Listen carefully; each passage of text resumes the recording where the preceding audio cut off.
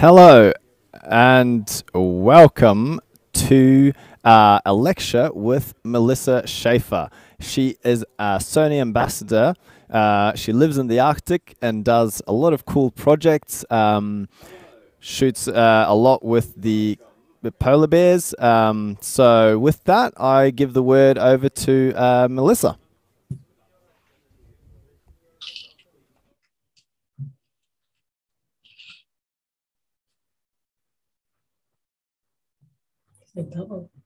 Mm.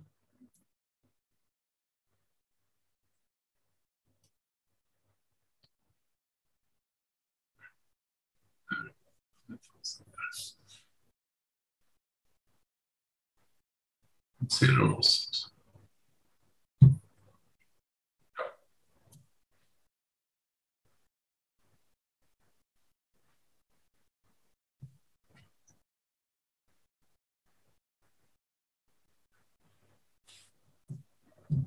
Would you start?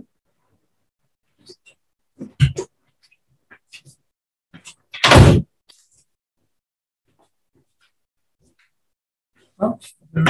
Nu är 5 snabbt att försvinna.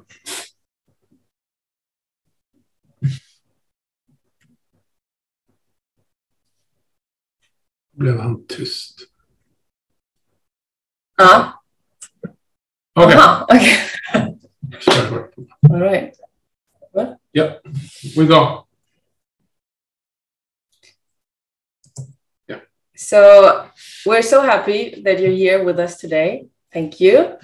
My name is Melissa Schäfer, and I'm here today with my partner, Fredrik, to talk about our work in the Arctic. We will answer questions after this, but feel free to write them in the comments during our talk. Melissa will do most of the talking today. She is the photographer, and I'm the guy next to her, you could say. My name is Fredrik Granath. I come from Stockholm, Sweden, and I have worked with the production of photography and film in the Arctic for the last 20 years. Mostly on my own projects like books, but also for others like the National Geographic. And I come from Hamburg in Germany, but now I'm living in Sweden. I work as a photographer on Svalbard now since 6 years. My love for the polar bear and the Arctic started when I was very young. My dad gave me this little hand puppet and used to wake me up with it every morning. I guess that was the beginning. I continued caring and loving through photography. And this is what I'm trying to do now. Make you feel something when you see my images. I want to tell a story, and not any story, but the story of the polar bear and how we are connected with some of the coldest places on our planet. We live in a fast world. We live in a time where we also want to explore every part of it. And that always means that we will leave our footprints. We work with polar bears and we work with tourism on Svalbard. And the most important task is to be able to learn from nature and perhaps even learn something about ourselves. You need to realize that we will leave footprints the moment you walk into nature. You need to know where you have to take your own wishes and needs back and work together with and for nature. We see the beauty of it and we want to document it for the world. But your own desire for the perfect photo has to be the last thing. Just ask yourself why you do what you do. We want to save habitats. We want to learn about ecosystems and protect biological diversity.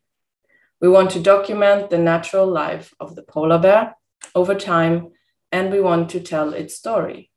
And for that, you need to respect nature and everything that comes and lives with it. We share this planet with so much life, So much beauty that wants nothing but living and being part of a natural world and part of an ecosystem that are in perfect balance until we step in and mess it up. So everything we do matters and affects not only ourselves, but everyone and everything on this planet. Every ounce of ice, every drop of water, and every single life on this planet is connected. And this is the polar bear's land after all. And everything has to happen on its terms. No matter how much time we have spent on the ice, we are just visitors. One of the main questions we often get is how we're doing this. So Svalbard, where we work, is an archipelago that rises out of the ocean close to 80 degrees north, not very far from the North Pole. Svalbard consists of hundreds of islands, of which Spitsbergen is the biggest. 60% of the land area is covered by glacier ice. Between the ice, dramatic rugged mountains reach for the sky. And between a few of those, we find the little town Longyearbyen. Every trip starts here. Longyearbyen is a very interesting town. The streets here have numbers instead of names. And it only has one grocery store. It's also not allowed to die or give birth here.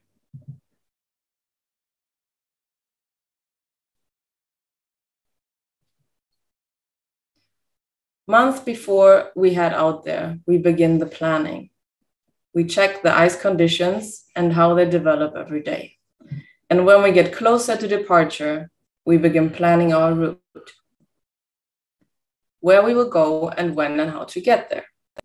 But no matter how well we plan an expedition, you never really know what will happen out there. You can come home from months in the field without one single good photograph. And sometimes magic happens every day. You never really know until you're out there. It's all about patience. Give nature time, and sooner or later, a miracle will happen. So we sit down on our snowmobiles with big sleds behind, packed with all our equipment and supplies. When we leave civilization, we stay out there for days or weeks. Our work is as much our life as it is our work. The feeling out there is indescribable. Sometimes the silence on the pack ice is deafening. And when that silence is broken by 4 large paws that break the snow crust, you are filled by life.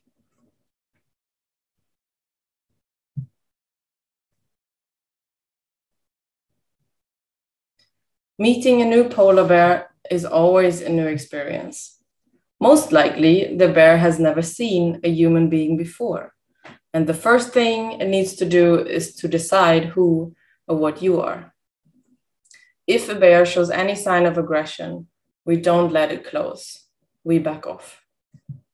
The same if a bear seems nervous or scared by our presence, which is very common for mothers with cubs. Then we simply back off. The few dangerous encounters we've had have all been around the cabin, around the camp. That's where a polar bear can use the element of surprise. And also when we haven't showered for a week or cooked food and go to the toilet, the cabin becomes a magnet for the bears. It can smell its way from kilometers away.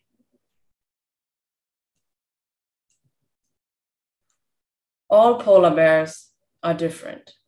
Like us humans, they are individuals.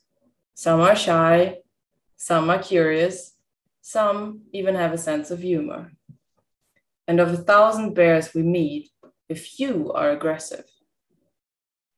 All encounters, all moments, and of course all bears are different. But together, the polar bear tells us a story about all of us.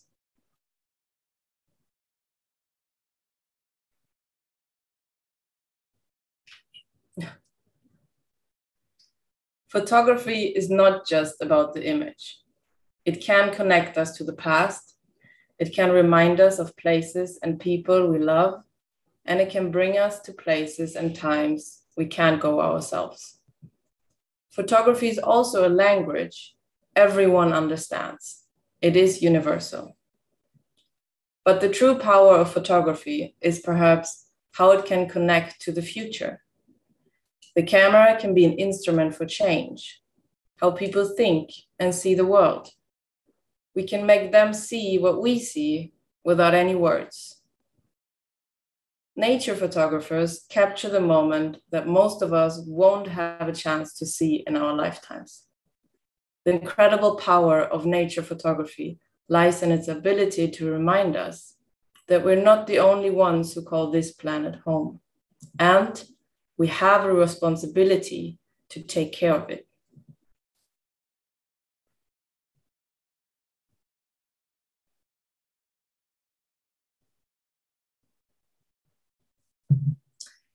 On my first day of my first expedition, I met Helen, almost 6 years ago. Every bear is different. We hope to get to know them a little bit over time, and it feels like I have known her, even when we just spent one day with her. She approached us from a far distance. Like most bears do, they never really look at you. They don't let you know how interested they are in you until they're very close. After a while, she had arrived at this beautiful iceberg just 100 meters away from us. She walked behind it and around it. She was playing in the snow and taking a little nap on the side. She was not stressed at all from us watching, but she was as much interested in us than we were in her. Every few minutes, she had her nose up in the air against the wind to find out who or what we are. I cannot really put words to what I felt in that moment. It was the most amazing and exciting moment of my life. I was afraid, I was insecure, I was shivering and freezing, and I couldn't feel my toes anymore. But nothing of that mattered. I was happier than ever before. Every movement from her was like a drug. I just forgot everything around me while looking at her. And the moment she looked at me, I stopped breathing. 1 year later, we came back to the same place and met this beautiful mother with cubs. We choose to believe that it was Helen again. Meeting a mother with cubs is very special. A bear mother is very protective of her small ones and would do anything to keep them safe. They just came out of the den and were about 4 months old. Polar bear cubs learn to hunt by watching their mother. They stay with their mother for 2 years, and in this time, they must learn how to become the perfect hunter.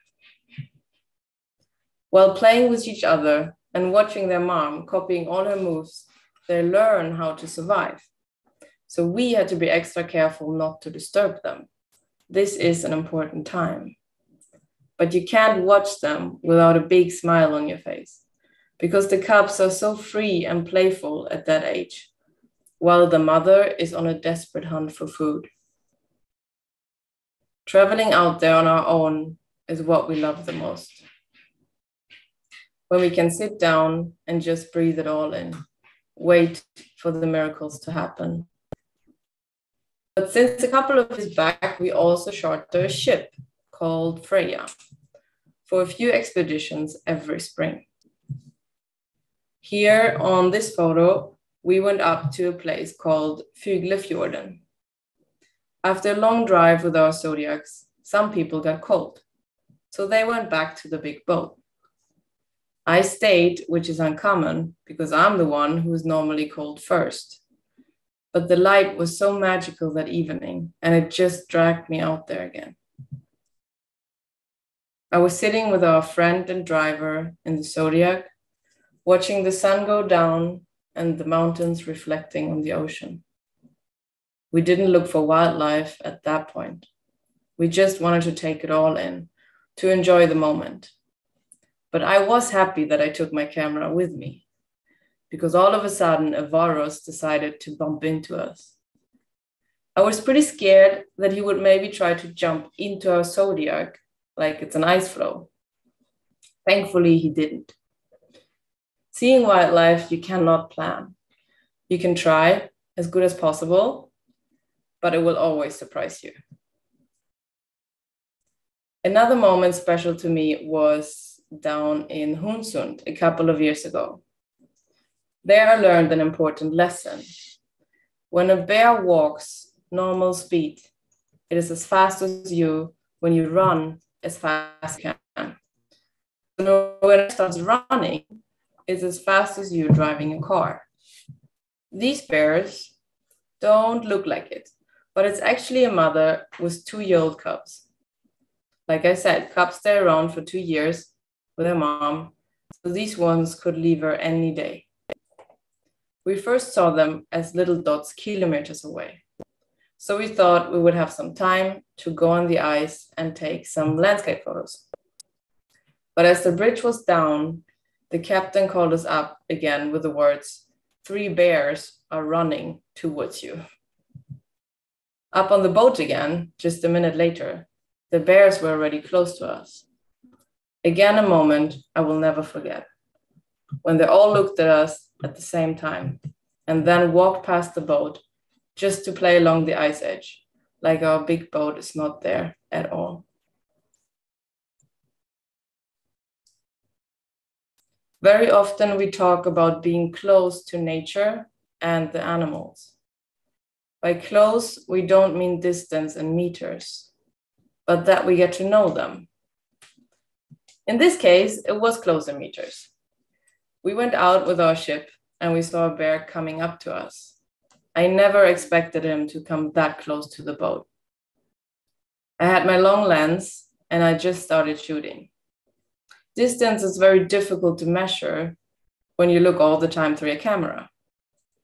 And at one point, I could get the whole bear in the photo. I was so afraid he would leave when I take the camera down, so I just continued shooting. A few minutes later, I only saw his nose or eye, like on this photo. And in that moment, Fredrik came from behind me and told me to put the camera down. I was confused. I think I never heard him say that, but I did it and I looked down and the bear looked straight at me. He was so much closer than I expected it, and my heart felt like it jumped out of my chest. It felt like I could put my arm down and touch him. It felt like he looked right into me and me into him. It was that kind of experience you cannot put words to. And after you walk away, we fell into tears. We were so stunned by that experience, and I still get goosebumps when I think about it. The climate crisis is something everyone talks about, but not everyone feels connected to, even when we are all connected. Like Fredrik always says, we only care for what we love. And this is our goal. Make you feel, love, and protect the polar bear, the Arctic, and our planet through the eyes of the polar bear and our personal stories with them. As the sea ice of the Arctic retreats and the territory of the polar bear becomes open water, its home and its possibilities to thrive and survive melts away. By looking at what happened with the polar bear, we see our own future. Climate change is real. It is a fact. And the polar bear can show in a very clear way what we're doing with our planet and how we are shaping our future. The Arctic sea ice coverage in summer has shrunk by half the last 4 years, and its volume by a brutal 75%. The old, thick ice is gone. And not only is this disastrous for the polar bear, but for all of us, because what happened in the Arctic does not stay in the Arctic. The ice of the North plays a very important role regulating our global climate. Our two poles work as our planet's air conditioner. So when they shrink, not only does the warming accelerate, but our climate becomes more unstable and also unpredictable. And no one can hide from a climate in chaos. This is the most serious challenge humanity has ever faced. The greatest threat to the future of life on our planet is not politicians with short-sighted agendas or money-hungry big corporations. It is indifference. It is easy to say that we don't have the power and that what we do as individuals doesn't make much of a difference. Nothing could be farther from the truth. It doesn't matter if your part is big or small. It is equally important because everything is connected. Every ounce of ice, every drop of water, and every single life on this planet is connected. That is what we need to understand. All our actions have consequences, not only for ourselves, but for life far, far away.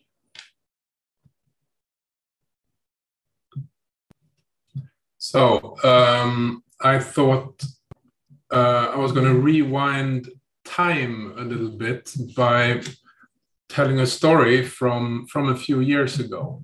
And this one can also be found in our recent book, which is titled Polar Tales.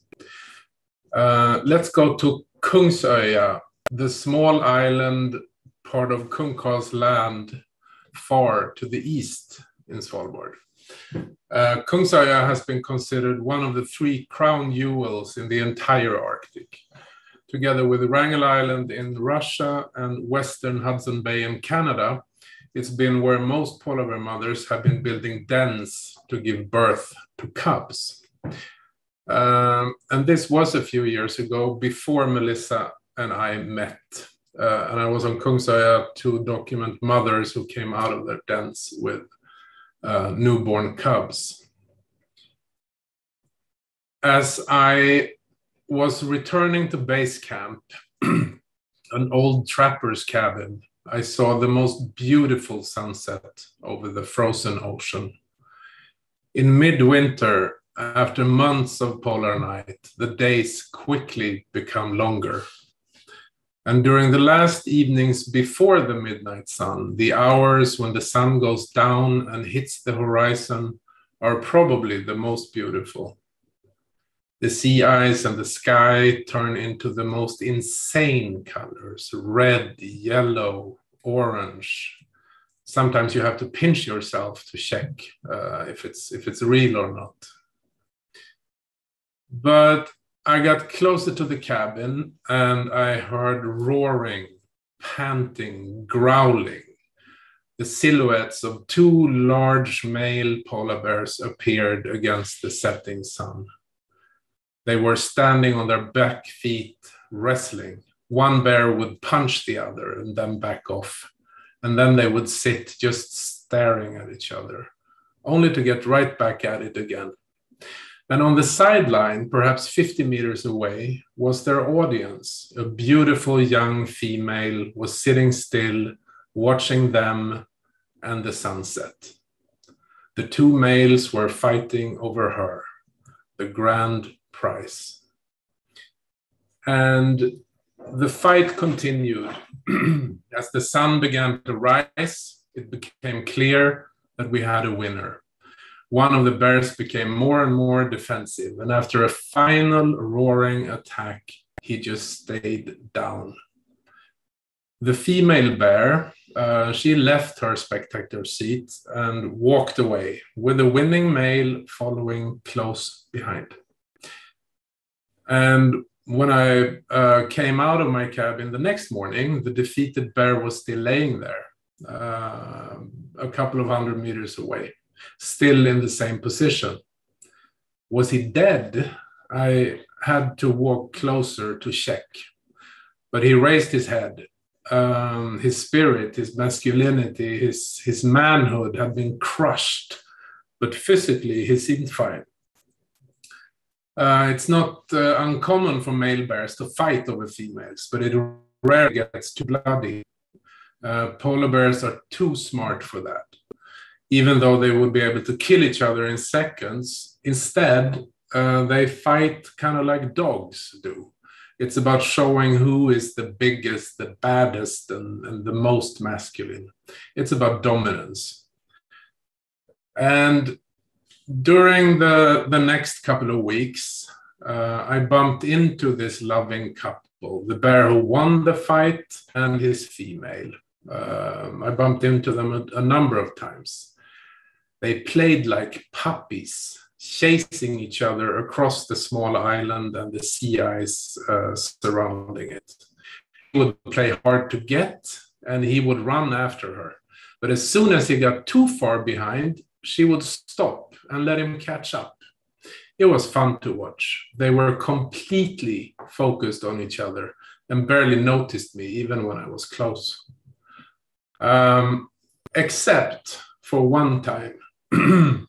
I was at the bottom of a valley in the middle of the island, and I suddenly heard the two bears coming, running over the top of a high hill right above me. And the female bear, she appeared first. She looked down, immediately spotted me, and stopped. But the male bear who came after her, he didn't see me, and he continued over the high peak in high speed, running like there was no tomorrow. And he rushed down the steep hill straight towards me. So I fired a warning shot in the air to get his attention. And he finally saw me, but his speed was too high and the slope seemed way too steep to be able to stop in time. So he sat down on his butt and tried stopping with his front paws deep in the snow. But it was steep and he was sliding so fast. I was sure he would crash straight into me. And he looked just as terrified as me when he glided closer and closer. But only a few meters away, he finally managed to stop. And he sat down and he looked me straight in the eye. He was closer than I would ever allow a bear, but I took the deepest breath I have ever taken and lowered my gun. Because we were both thinking the same thing. Then he stood up and slowly climbed back up the hill back to his girl. And the following week, I had the privilege of witnessing these two bears mating in the sunshine on a hillside next to the ocean. And 6 months later, in the darkest of fall, this female would hopefully return to that same hillside to build a den and give birth to her cubs. And that is what it's all about. The moment when she returns to that island to give birth to new life. That moment, in many ways, is key to all our future. And the question now is not how we feel about all of this. The question, of course, is what we do. Because words like these, they are just words. And me and Melissa, we don't view ourselves as very important, but the message that we have from the polar bear is important. It is about ice, it is about life, it is about all of us. But more than anything, it's about love. Love for each other, love for this planet, and all the beautiful life that we share it with.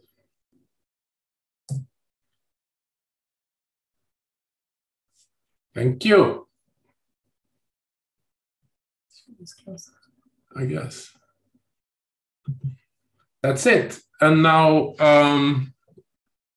we could take some questions. Maybe if someone is there. If someone is there.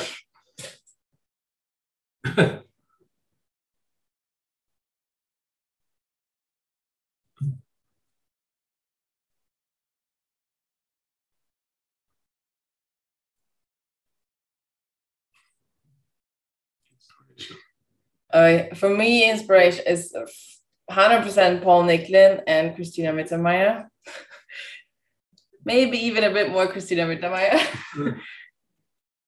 For you? Inspiration, Mr. Paul Nicklin, I would say in many ways is, yeah, a hero, a good friend, a leader, the leader of the pack, I would say. So, Paul Nicklin. And the scariest moment? Scariest moments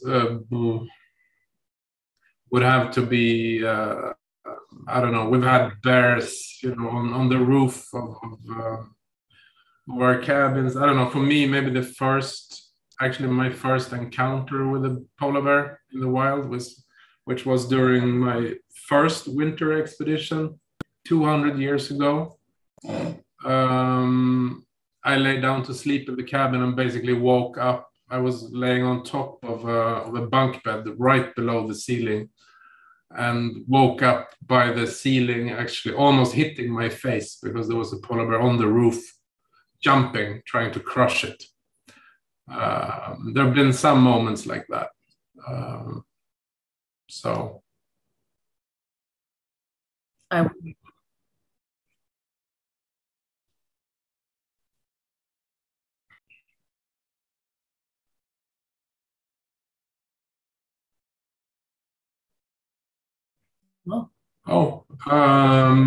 think we have like 1 or 2 spots. Yeah. So check our website, send us an email, and we'll see. But it's basically sold out. But we have a couple of spots, I think.